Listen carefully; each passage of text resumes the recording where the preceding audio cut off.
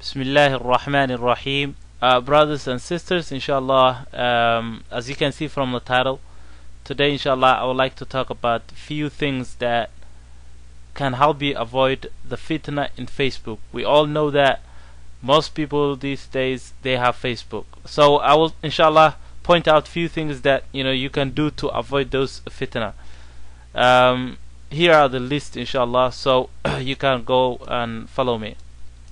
Okay, the first one is inshallah don't publish your pictures, and this is more for the sisters, because I'm not saying just because I'm brother, but I'm saying this because I care for my sisters in Islam, because these days pictures they can get copied and they can be changed, and there are some guys out there who want to harm everybody, every Muslimah.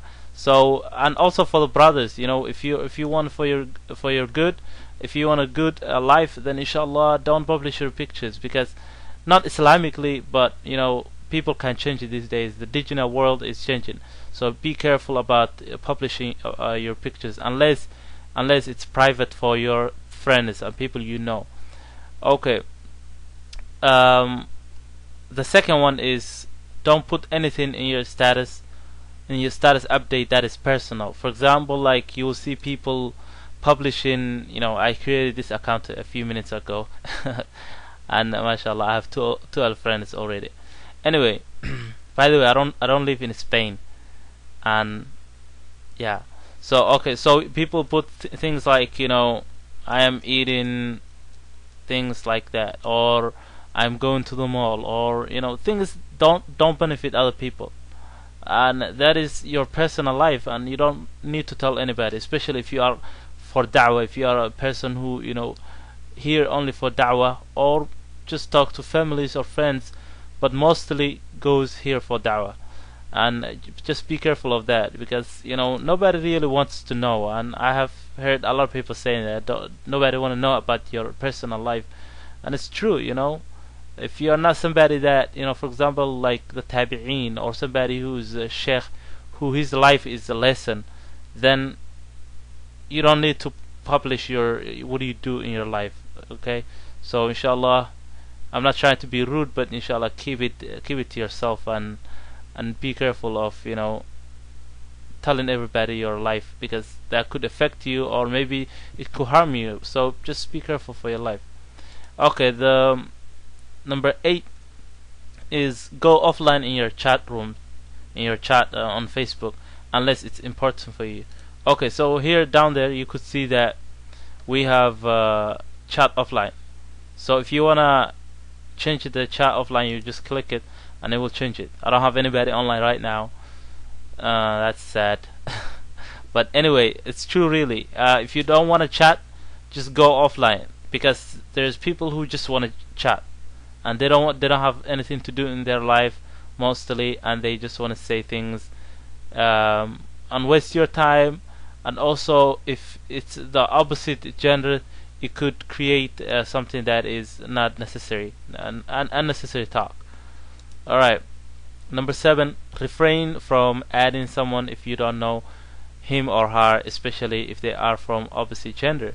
And this is 100% true. I have seen a lot of people just adding for the sake of add, or for the sake of making a lot of friends, or just if they see image, they will just click it and add that person to just see that image.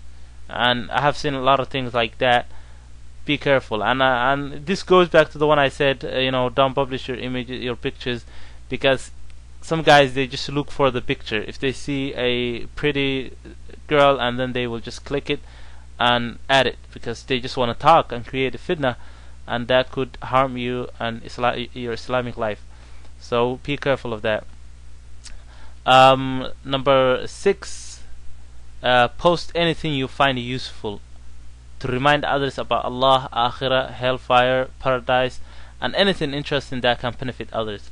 And that's true, because if you publish something that is beneficial, for example, you publish a verse from the Quran, somebody read it, and Allah subhanahu wa ta'ala changed his heart from a state of disobedience to a state that Allah subhanahu wa ta'ala is pleased with, and you will get a lot of ajr from that. and you can imagine that. So if you publish things like, for example, you publish a video from YouTube, a lecture from YouTube, and somebody watched it and it changed his whole life. So if you keep publishing things that benefit people and things that help people in their Islamic life, then inshallah you will get ajr from it. And if somebody reads it, you will get ajr from it. Even if he thinks Allah subhanahu wa ta'ala a minute, then that is something that is to be proud of. And inshallah, let's keep doing that. I have seen a lot of people doing that, so keep it up. Number 5 is, this might be counted as a lie, but you can put engaged or married in your relationship status. This is the ultimate way for sisters to keep out those men who seek only to create fitna. This is true. If you put, like, for example, married in your relationship status, if you go to info, you click edit here. So here is the relationship status. If you go here to relationships, you'll see you can choose which one you want: the single, in relationship, engaged, married. It's complicated, and it's open relationship, and widowed. That's that, widowed. Okay, so you could put any one of these, but if you put like single, sisters usually, some guys, they just like to talk. So if they see like engaged, they will just get disappointed and move on. So this is another option. I'm not saying that it's encouraged, but it's another option if you want to go for it. So that's one option. Alright, number 4, if you find a friend is posting things that is against Islamic guidelines, block their updates so you don't have to see it again. Okay, what I'm talking about is, for example, here is the updates. That's my other account. Okay, here is some updates. So if you don't want to see this person's updates, and for example, like, it's very annoying, or he or she posts things like that's haram in Islam, like songs from YouTube, or things that swearing words and stuff like that, and you don't want to see this because you don't like it. I mean, it damages you in your faith. So what you do is you just click that little X, and it will say hide whatever that person's name is, and you just say hide, and it will hide it. That doesn't mean that person will not be your friend, but he will his status updates will be just hidden.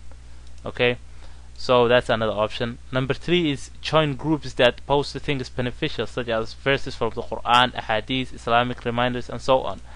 This is really helpful because I have seen, like, I don't obviously have any Islamic groups, but when I in my other account, I have like a lot of groups in my list, and I have joined a lot of groups, Islamic groups.